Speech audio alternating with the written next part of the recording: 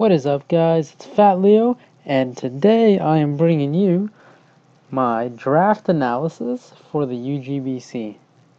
You heard that right, UGBC. I'm in another league. I'm in, that's 3 right now. Yeah, that's pretty insane. I'm going to lose my mind, actually, for sure, no doubt. Yep, for sure, guaranteed. By the time all these 3 leagues are done, I'm just gonna retire from Pokemon and never play them again. Hopefully, I win all 3. That would be cool, but I can't. I'll just retire from Pokemon. I'll never play again. And by the time they're all done, UGBC or the friggin' Sun and Moon's coming out, and then I'll unretire. I'll retire for a day, and then I'll buy Sun and Moon, and then anyway, basically, what I'm doing here is explaining the team to you.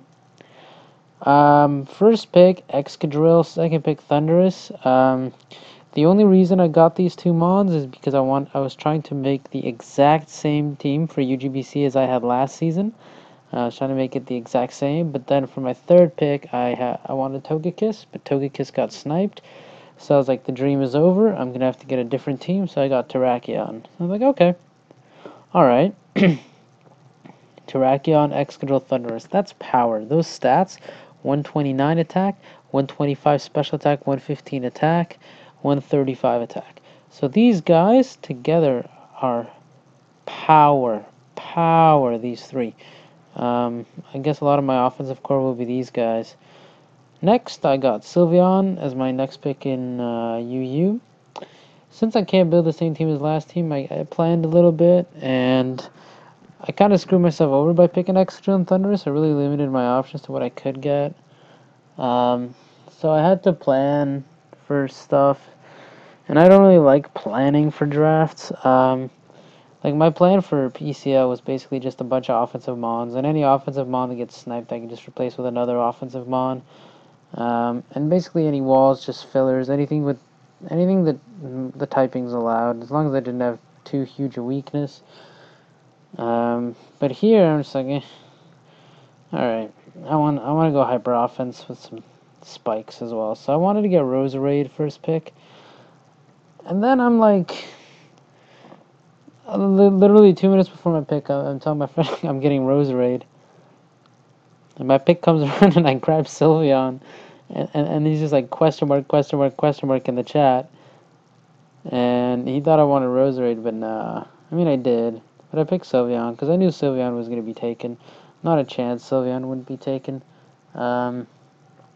So I'm like, alright.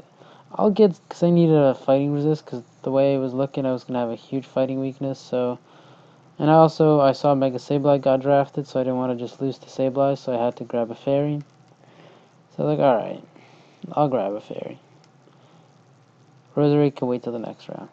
So what happens next is, oh, forgot to mention, this is like a UCL style, so 3 mons from each tier. NU and PU are counted as 1 tier, as well as LC, those 3 are all 1 tier. So I've got the 3 OUs and then my 3 UUs. Next I've got Crobat. The reason I picked Crobat is because Roserade was sniped. It's actually really funny. I was gonna get Terrakion. I was gonna switch up Terrakion for Gengar because I really like Gengar, and Gengar is ridiculously good. And I just thought it would be hilarious if I dropped Terrakion again, because I think I've drafted him twice now and I haven't used him once. And I've dropped him right away 2 times. So I think that's pretty funny. And I always I go into every draft wanting to get Terrakion, and I've never managed to. At least hold on to him. So I'm like, alright, I want to switch Terrakion for Gengar. But then one guy dropped. Irish Emerald actually dropped out of the league. And he drops out, and we get a replacement. And oh my god, it's Leo. Like, the same Leo that I played the fun battle with, the same Leo that I played that OU match with. Like, this guy, I've played him like a million times already, man. And I think they replaced Seamus with Leo, so I was like, oh my god, why'd you let this guy in? So then Leo gets to rebuild the team from the first 3 picks, because he didn't pick the first 3, so he grabs Gengar. I was like, god damn it, Leo. So Leo took my Gengar. So then Leo goes like 1 pick before me in UU. And he grabs Roserade, and I was like, god damn it, dude.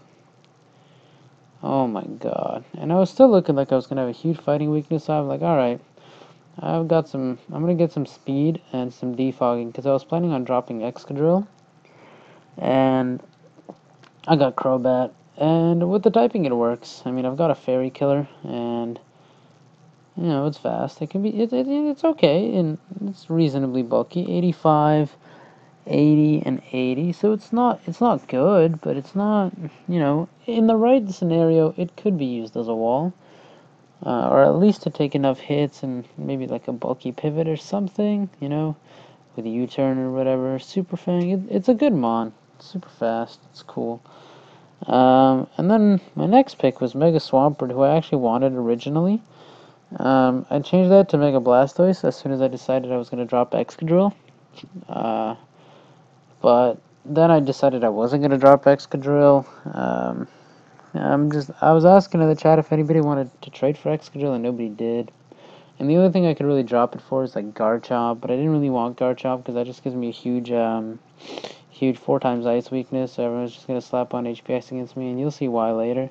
So the reason I got Swampert is because his attack is ridiculous 150, so he can be a wall breaker with that insane attack stat. He's got Swift Swim, so that's basically Swift Swim's not a great ability unless you're running Rain, but basically, if you set up a Rain Dance with Mega Swampert, his speed doubles, and his attack and his water moves suddenly do a lot more damage. Now this is really good because essentially Rain Dance is a setup move with Swampert, and having played against Rain teams in OU, for example, a Mega Swampert is insanely powerful. Like you can just sweep teams. So, I mean, maybe I'll run Rain one time. I've got some potential for it. Like I have Thundurus, who can do Prankster Rain.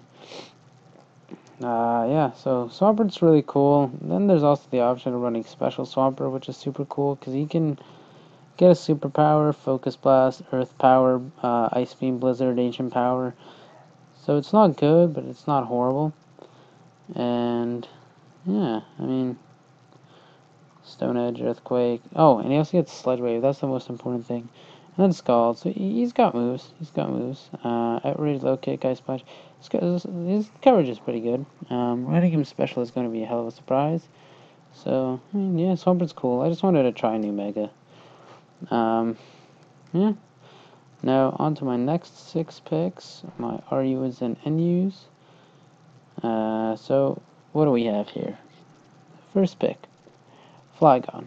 And I wanted to get Flygon because, you know, like I said, I was going to drop Excadrill, so I needed hazard removal. And that's literally the only reason I got Flygon. It's okay otherwise. I mean, you've seen it in my PBA or my PCL. It can be used as a wall. Scarfed, that's the most common. But Defog is great. Defog is really, really awesome on this thing because it can be an offensive mod with Defog, which is what I really like. I like offensive spinners and hazard setters. Something that would force something out and allow me to remove hazards. Yeah, not really a big deal. You know, it's just there because it's good and I like it. So my next mod is Spiritomb, and I got Spiritomb for one reason, which I will not reveal. But other than that, there's some good things about it. Like, it's got Infiltrator, which is great, because I'm always worried about subs, and if I've got Infiltrator, I don't care about subs. And he can be physical or special. He's not great, he's only 92 in each, but he can be either or. So if somebody wants to set up on one side, like Calm Minds, I can hit him on the physical side. And then he's got Pressure, which can help me stall. And then his defensive stats are not amazing by any stretch. They're 108 in defense and special defense, which is good. But then he's got 50 HP, so yeah, he's a decent wall. Not great. He also has no reliable recovery, so this is my first time drafting a mon that I'm likely going to use as a wall without reliable recovery. So this is the first time I'm really ever going to use Paint Split in my life, so it's going to be pretty cool, something interesting to see. Also, this thing's only weakness is fairy, so that's great. Gives me a spin blocker with offensive or defensive potential. I mean, look at these moves, though. Calm Mind, Destiny Bond, Foul Play, Memento, Nasty Plot, Pain Split, Psychic, actually. I didn't even know that. Pursuit, Shadow Sneak, Sucker Punch, Taunt, Toxic and Will-O-Wisp, and Trick. Like, this dude is insane. Confuse Ray, Curse, Endure. Oh, I love Endure. Grudge. What the hell is Grudge? Hypnosis, man. Icy Wind, Natural Gift. Psych Up, everything gets Psych Up. Smoke Screen, that would be hilarious if I ever used it. Sunny Day, not really going to be useful. Wonder Room, interesting. Does he get Rain Dance? He does, and Rain Dance. Perfect. So yeah, this dude's got a lot of good moves. Next, Houndoom. I had my sights set on Houndoom pretty much from when I was in UU. I would have liked to draft a UU fire type, but I didn't have space. I needed to get Sylveon, Swampert, and Crobat.